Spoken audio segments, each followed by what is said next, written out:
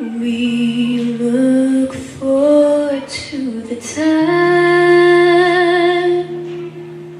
when there is no more night, when your people can come out of hiding, when your people can't stop all the fighting,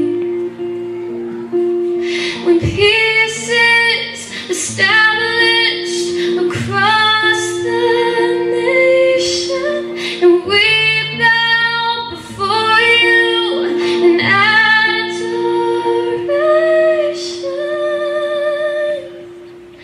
At the New Jerusalem, when the war is done, when the world is new, the tribes are one, the New Jerusalem, that's where we'll be, just worshiping the King of Kings, the God of all.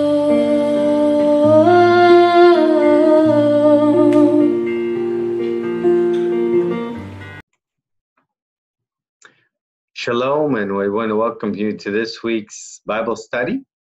This week's Bible study is a little similar to another one we did called, it was about Moses being a prophet like Yeshua. This week, however, we're talking about the Hebrew prophet Elisha. So it's like Elisha, like Yeshua. So shalom to you, and thank you for joining us today. The Lord said to him, "Go back the way you came and go to the desert of Damascus. When you get there, anoint Hazael king over Aram. Also anoint Jehu son of Nimshi king over Israel. And anoint Elisha son of Shaphat from Abel Meholah to succeed you as prophet." This is found in 1 Kings chapter 19, verses 15 and 16.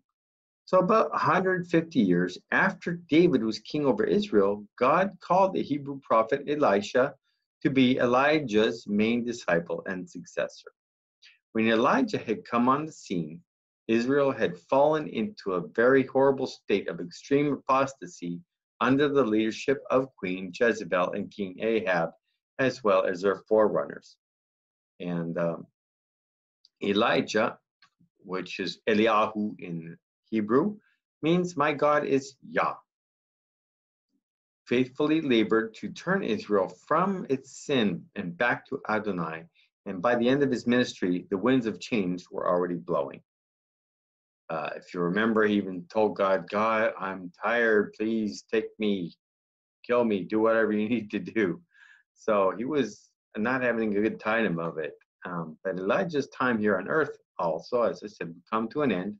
So God gave to Elijah a successor to continue his ministry, Elisha, which means in Hebrew, God is salvation.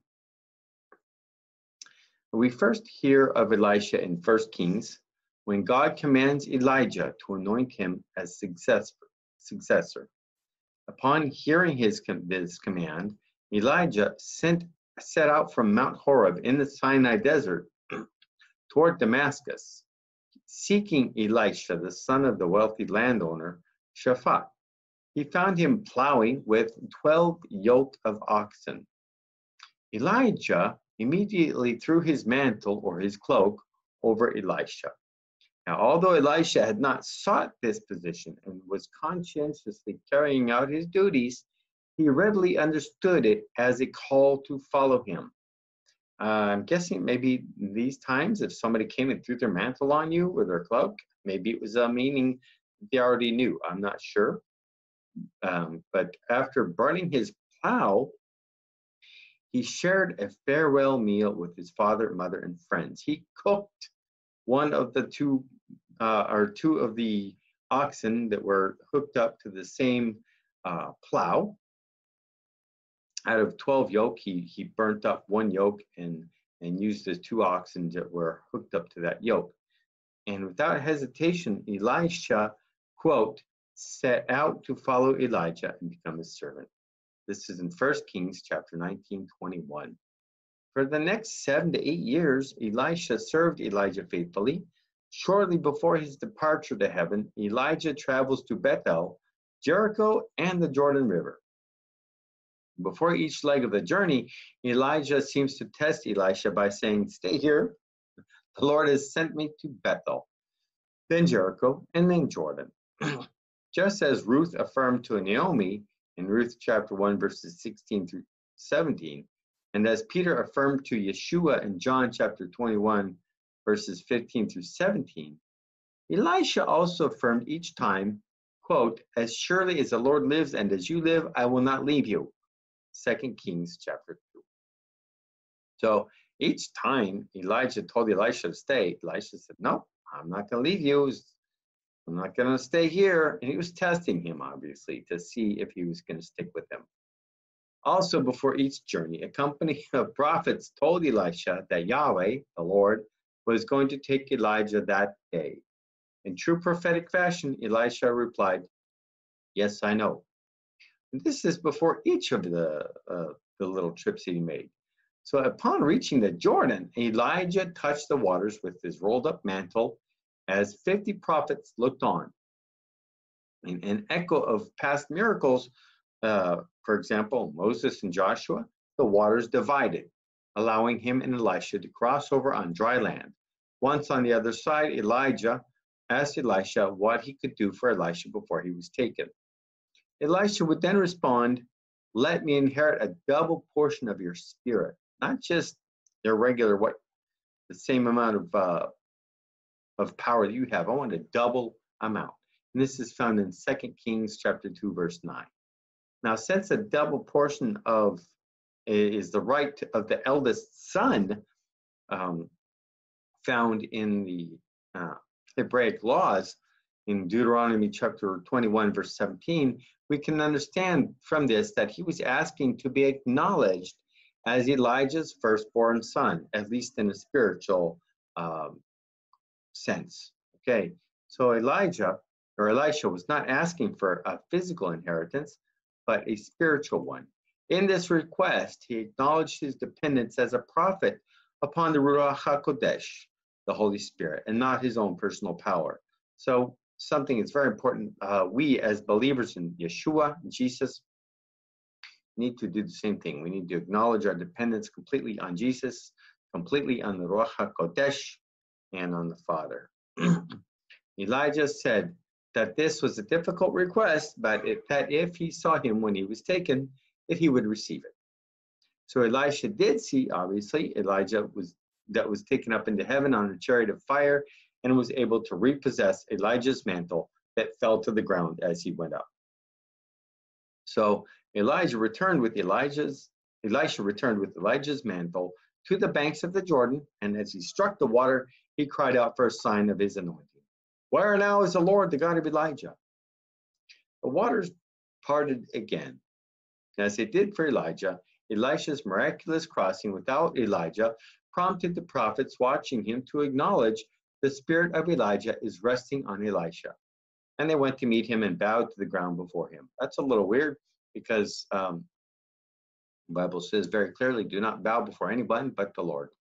So with the double portion of anointing on him, Elisha not only became a widely recognized prophet in Israel, but also a miracle worker for the Israelites and foreigners alike. Elisha made himself available to other people, educating them about obeying the Torah, living a life of faith. He traveled widely, advised kings, and befriended the common people, both Israelites and the foreign-born.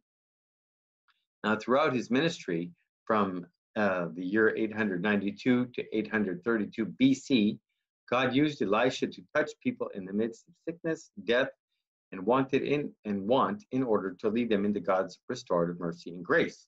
So he kind of was a preemptive, was already doing what Yeshua would do when he was here on earth. Yeah, so Elisha was the merciful miracle worker. And early in his ministry, Elisha distinguished himself as a compassionate, merciful, miracle-working prophet. Some of these miracles reflected the past, and others foreshadowed, as I said, those of Yeshua. As Moses healed the waters of Marah, If you'll remember in Exodus chapter 15:25, so that his nation could survive because the waters were bitter, could not be uh, drank. Elisha's second miracle healed the spring near Jericho in 2 Kings chapter 2, verses 19 through 22. So the people of that city could have a clean source of water. And in the chapter, in verse 21, it says, "Thus says the Lord, I have healed this water. From it there shall be no more death or barrenness." Incredible. And the water, it was not just bitter, it would bring death and barrenness to people. So he had to heal the water. His compassion and mercy are again evident in the story of the impoverished widow, the creditor of her deceased husband, who Jewish tradition identifies as Obadiah, was threatening to take her two sons as slaves to pay off his debt. In a stunning display of supernatural entrepreneurship, Elisha told her to go throughout the whole village, collect empty jars, and fill them, all of them, with her only jar of olive oil. One little jar. And just as Yeshua kind of multiplied several baskets of loaves and fish from one basket in Matthew chapter 14, verses 13 through 21, she filled several jars with oil from one jar. The prophet then told her how to save her sons from slavery. "Go sell the oil and pay off your debts. You and your sons can live on what is left." This is 2 Kings chapter 4, verses 1 through 7. So obviously, it was enough oil, not just to pay off her debts, but to live off of what was left. That's incredible. So perhaps the most extravagant miracle is that of birth from barrenness and restoration from death. This opportunity confronted Elisha, who had befriended also a Shunammite woman and her husband. He stayed with them so often in his travels that they even provided him with his own room. They had a little bed and maybe a side table set up for him, a little oil lamp where he would stay there on a regular basis. Elisha's servant Gehazi mentioned that the woman was childless and the wife of an old man. Wanting to do something to repay the woman, Elisha told her, "At this season next year you will embrace a son," in 2 Kings 4:16.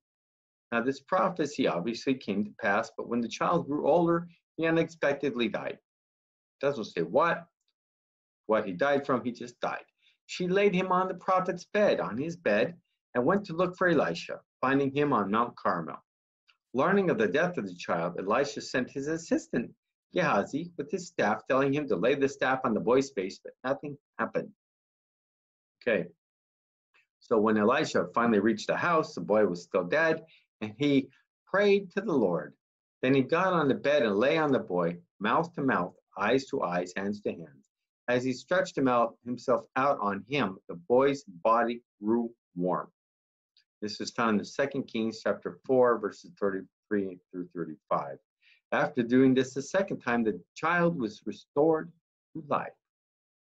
On another occasion, during the famine in the land, a pot of stew had been prepared for the prophets, turned out to be poisonous. Somebody had gotten some gourds from somewhere. It can be like maybe a zucchini type plant or something that looks something like some type of a squash. Elisha made the stew safe to eat because these gourds were poisonous, and they said, "You're going to kill us." You made some poisonous stew, and it was deadly. It wasn't just making them sick; it would kill them. So what did he do? He said he took some flour. He took some flour and threw it in the stew, and it made it okay. So again, in an event that foreshadowed Yeshua's multiplication of a meager provision, which he multiplied 20 loaves of barley bread to feed 100 with the food remaining. Also, and this is found in 2 Kings chapter 4, verses 42 through 44. Now, the gifts of miracles and healing are not given to men or women in the Bible merely to make their life easier on earth, but to multiply the faith in the miracle giver, God, the Father, and his Holy Spirit. So it's to when the miracles are given in any time, whether it's now or back then, it was to increase the faith, obviously, in Yeshua, in Adonai. And to this end, Elisha's miraculous ministry was not restricted by caste, class, or nationality. So like Yeshua, he did not always need to be present for a miracle to take place either, as we learn from the story of the Syrian military commander Naaman, who had leprosy. And we see this in Matthew chapter 8, verses 5 through 13.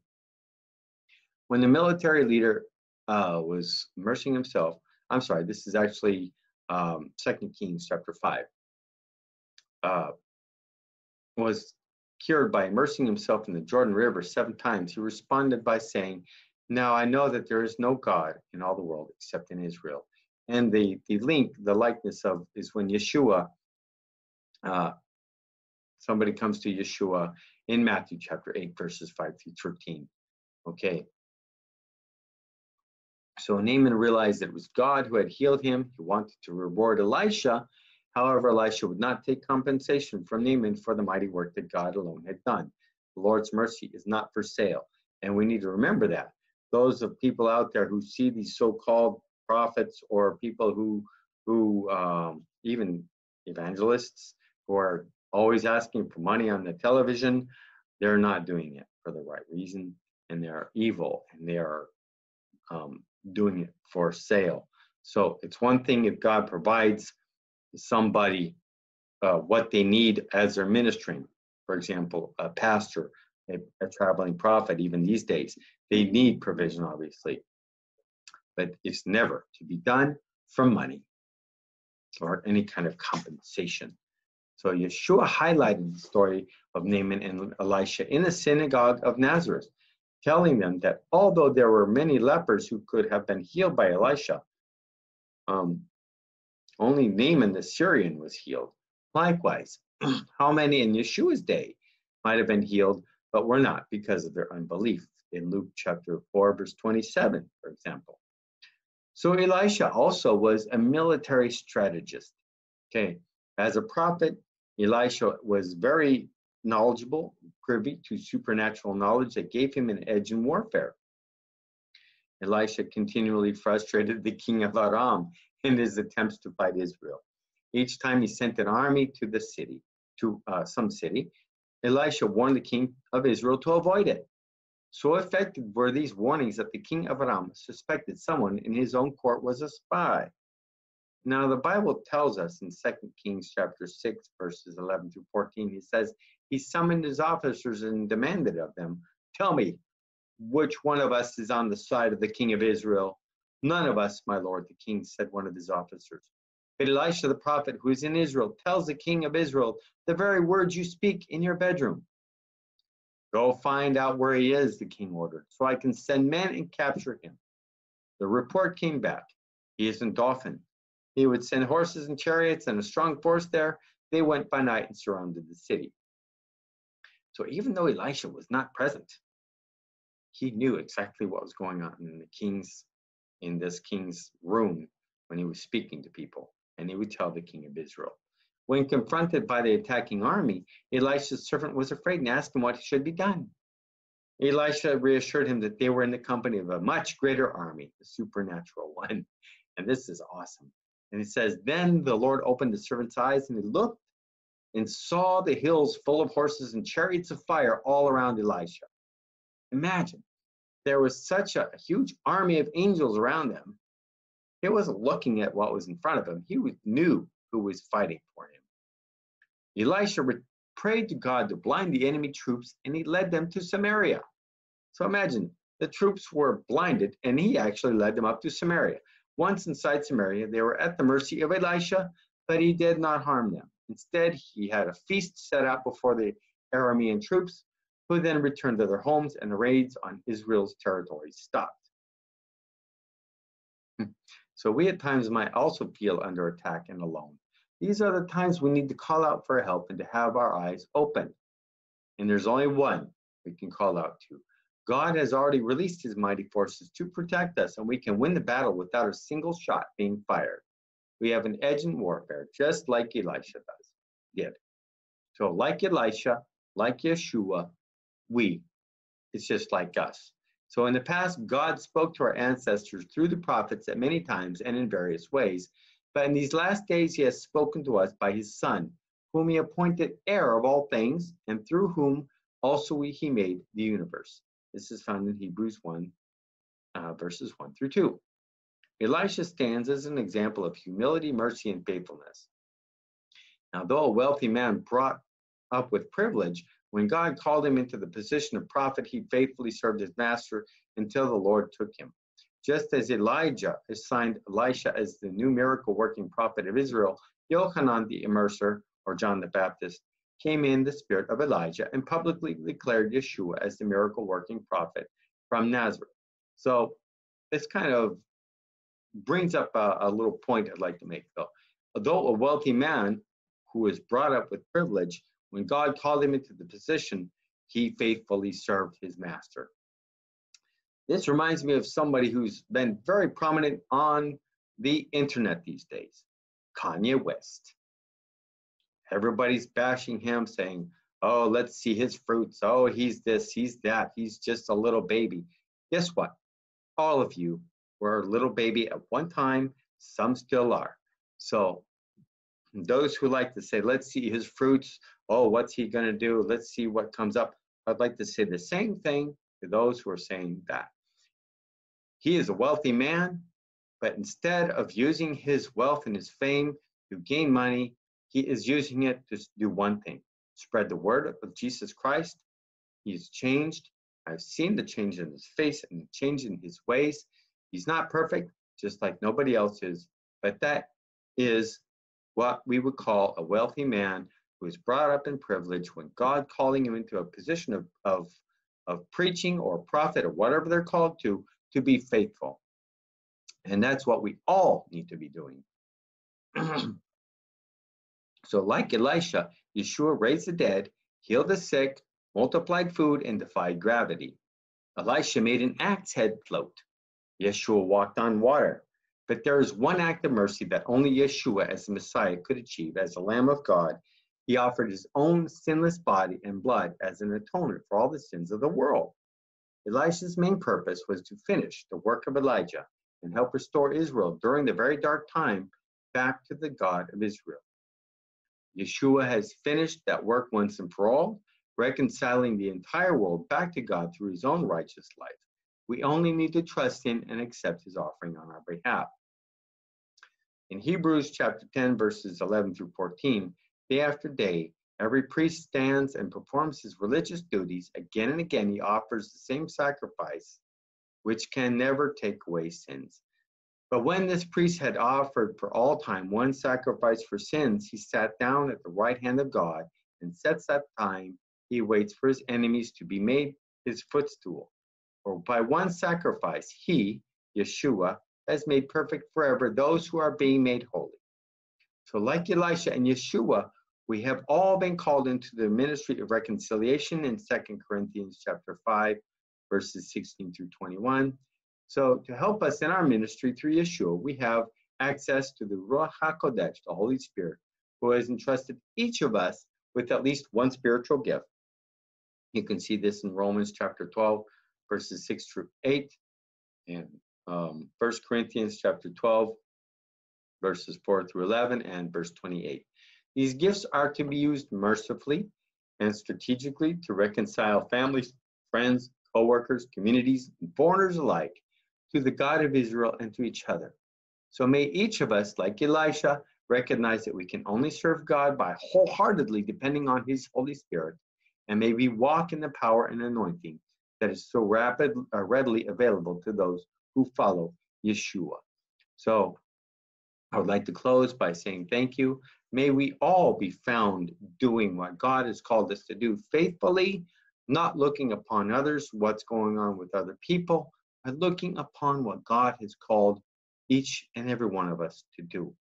Some might be called to be prophets, some teachers, some simple workers in order to provide for others. We don't know, but each person in Christ is called to do at least one thing. Let's be found to be doing that one thing while the time is still at hand. So thank you for joining us today, and shalom to all of you. Now for the Aaronic blessing. Adesso la benedizione di Aarone. Yevarechecha Adonai veishmerecha. Yair Adonai panavalecha v'yichunecha. Yisa Adonai panavalecha v'yasim lecha shalom.